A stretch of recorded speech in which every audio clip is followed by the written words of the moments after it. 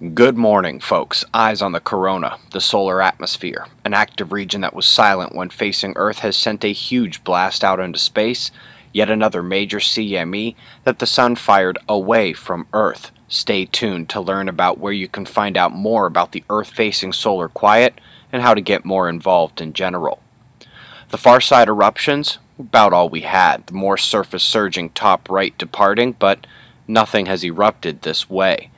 Coming over to spaceweathernews.com, we find the Earth-facing quiet is winning the battle against the flaring uptick as well, all while the sunspot situation manages to still be interesting, starting with the departing spots. Nice of this guy to wait until the end of his Earth-facing tenure to really get going.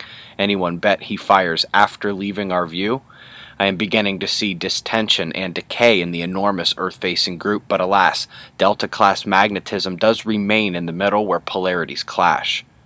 While its bright umbral fields may grab your attention here, I'll note what's left of the Earth scale, the umbral fields of the next sunspot group, still behind the limb.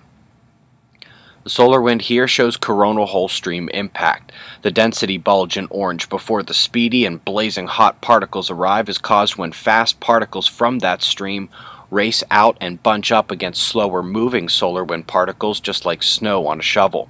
So we see the rise in density. Then, the faster solar wind came and plasma temperature surged from around 10,000 to about 1,000,000 degrees Kelvin. Geomagnetic storms have begun. Track them today at spaceweathernews.com.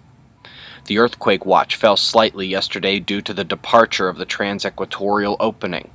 Big one up north, still squarely facing Earth though. Looking ahead to the next time the planets suggest an uptick is afoot gives us November 17th when Mercury conjoins the Sun. Until then, the coronal holes will dictate seismicity, and the only news from beneath our feet the last day is a medium-sized volcanic eruption in Ecuador. Top news of the day comes out of the National Acceleration Lab. First neutrino detections from Boone are in. Just a few days old. The article is linked for you below. So perhaps you want to know more about the Earth-facing solar quiet. There are 3 places you can learn more about it. First is over at suspiciousobservers.org, where website members have been hearing about it for quite a while. There's Deeper Look episodes 15 and 16. There's a very recent Fly on the Wall episode discussing the topic from October 10th. Then, if you scroll down to the bottom of that Fly on the Wall page and find the oldest episodes, remember that the first ever episode of Fly on the Wall was partly focused on the Earth-facing solar quiet. We revisited the topic again in December and many other times since then, and I imagine there'll be many more to come in the near future. The topic of the Earth-facing solar quiet also has a number of pages dedicated to it in our book, Observing the Frontier. Just click the image of it anywhere on our websites. And lastly, you can come out to Observing the Frontier, the conference in Phoenix, January 30th and 31st. One of my talks will be detailing the Earth-facing solar quiet. Tickets available at suspiciousobservers.org or at the links found here at the YouTube page. We're still waiting for Arabian cyclone damage reports.